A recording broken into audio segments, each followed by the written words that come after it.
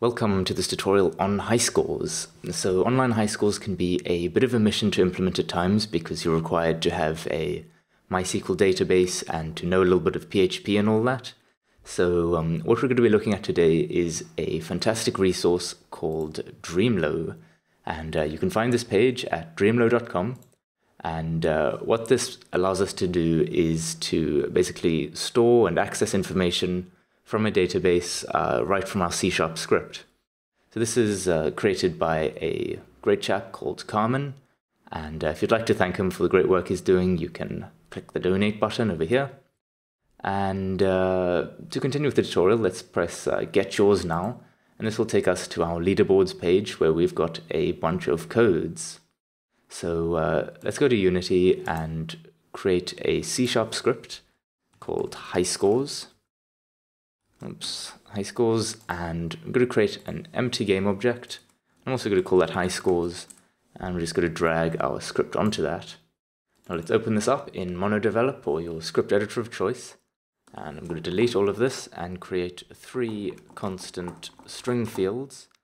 The first one will be called our private code, and let's just copy this twice. The next one will be called our public code, and the last one is our web URL.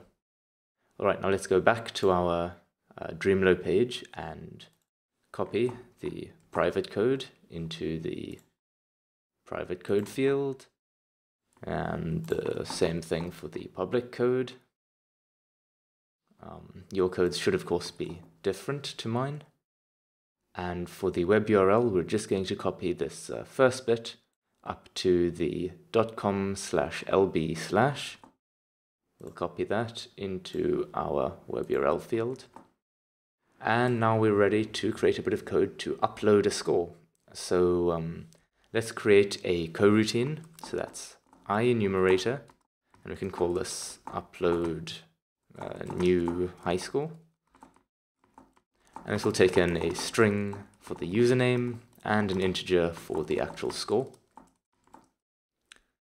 And now the way Unity accesses web pages is using a variable called www, and we can just call that www as well. And this is equal to a new www, and now we need to pass in the URL. So we do this first by adding the web URL plus our private code, since we don't want just anyone to be able to upload a new score, so we use our private code. And then we use this command /add/ plus the, I need to end the string there, plus the username. And for the username, we're going to use www.escapeURL to make sure that it's URL friendly. And we'll pass in the username. And then we add a /. And finally, we add our score. Alright, so the reason we're doing this all in a coroutine is because uploading to the database is not going to be instantaneous. We're going to have to return the www. So this will wait until that's finished uploading, and then we can check if there were any errors in the upload. So we can do this.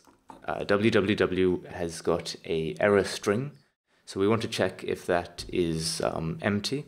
So we can use string.isNull or empty, and we can pass in www.error.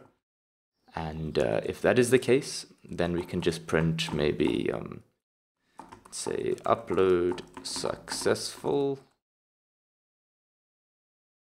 Otherwise, we can print error uploading plus the actual error message.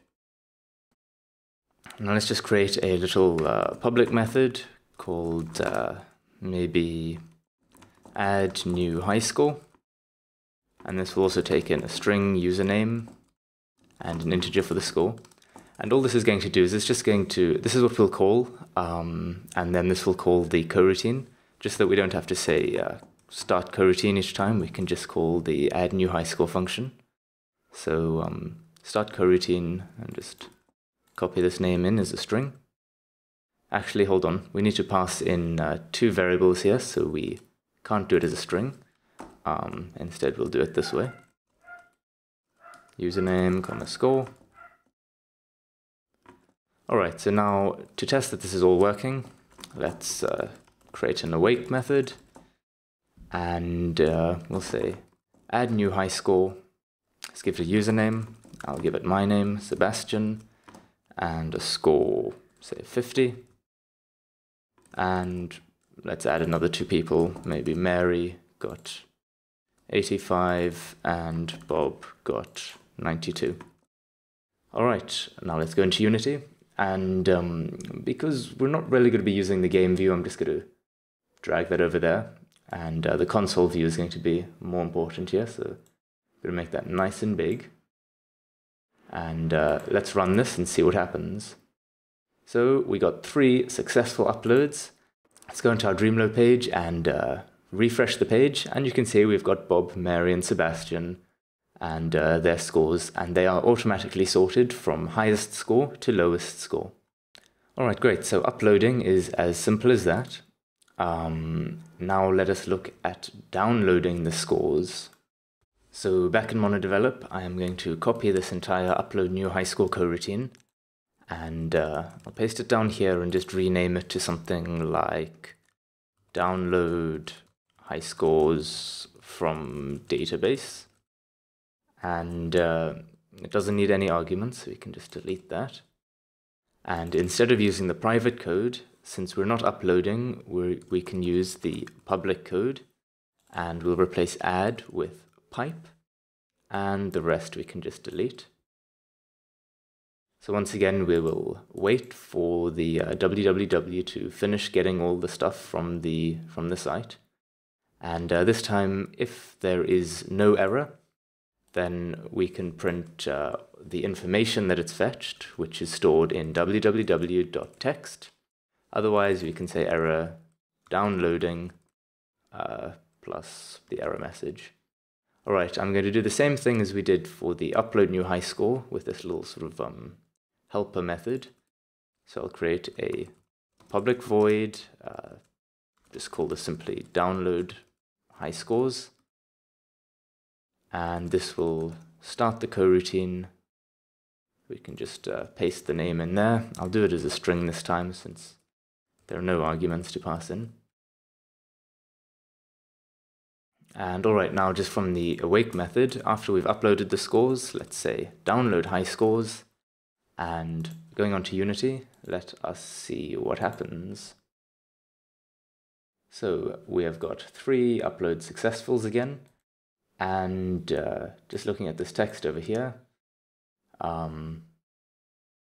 we have got Bob, Mary, and Sebastian, and you can see how the text is formatted. We've basically got Bob, then we've got a pipe, or a vertical slash, and then the score, and then another vertical slash, and then a whole bunch of other stuff like the date and so on.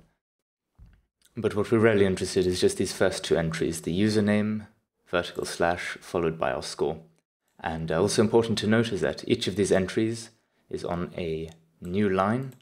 So we'll make use of that fact in our script. We're now going to create a void called format high scores.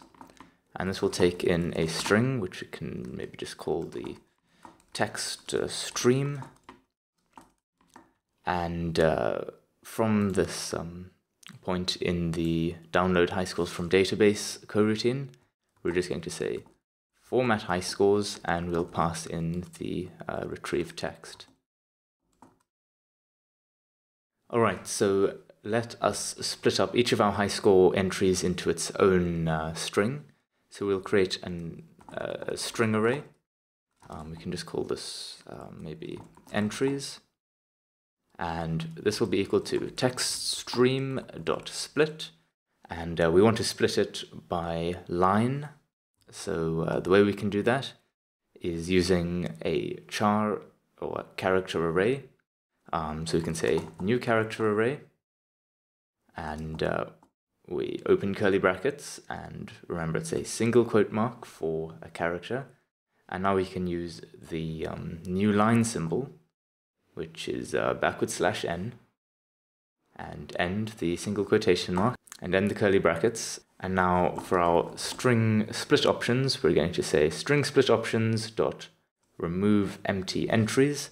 And this will make sure that if there's like an empty line at the bottom, that doesn't get added as its own entry.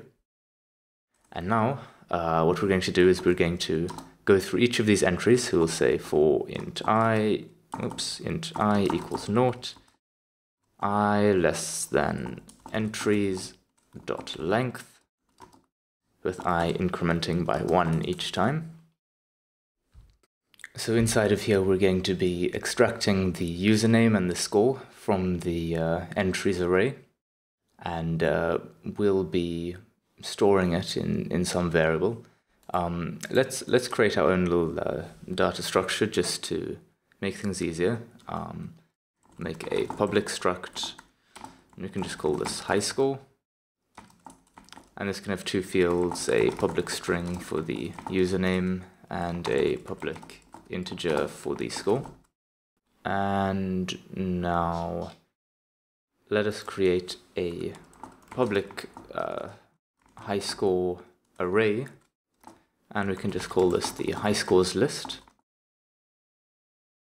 And in our format Highscores method, we can say the Highscores list is equal to a new Highscore array with a length of entries dot length. Alright, so now inside of this for loop, let's create a string array called say entry info, and this will be equal to entries. We'll get the ith index of the entries array, and we will split this with a new character array, the curly bracket thing again. Once again, remember single quotation mark for a character, and we're going to split it with this vertical line or pipe symbol.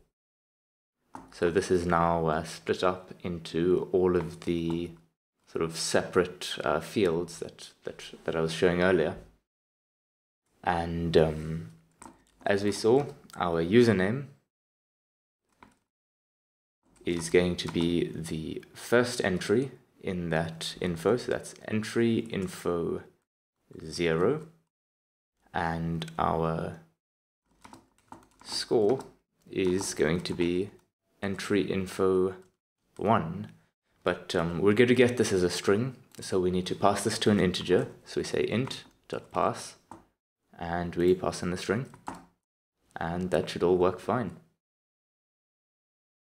So now let's say Highscores list I is equal to a new Highscore, and let's create a little constructor over here. Hold on, I'm just going to comment that out so it doesn't give me funny line things here. We'll say public Highscore,